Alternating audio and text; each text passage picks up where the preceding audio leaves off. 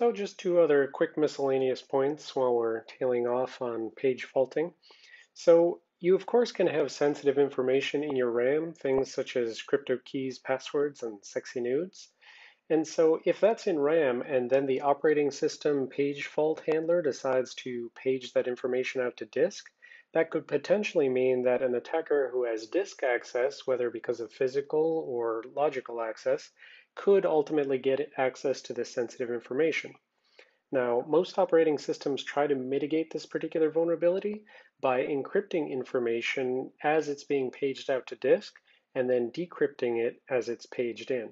And this is a reasonable mitigation under the assumption of a threat model where the attacker has full physical hard drive access. Also, as we'll learn later in the debugging section, there's only four possible read and write hardware breakpoints. So these are the mechanism by which you stop when there's a read or write to memory, not the mechanisms where you stop when there's execution. And so that's extremely limiting to only be able to monitor four memory locations.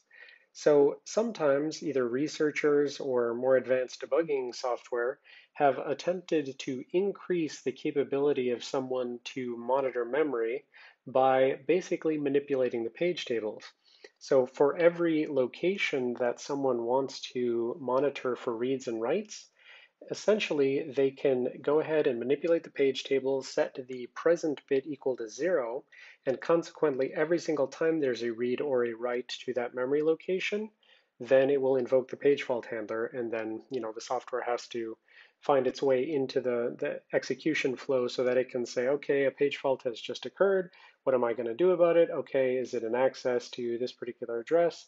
They would, check the CR2 in order to figure out whether it was an access to an address that the researcher or the debugger, person doing debugging wanted to monitor. And if so, then they would let the human look at it. If not, then they would continue execution. So that's just to say, like, as a very large hammer, just straight up marking pages as non-present can be used at extreme performance cost to essentially monitor memory anywhere within that particular page.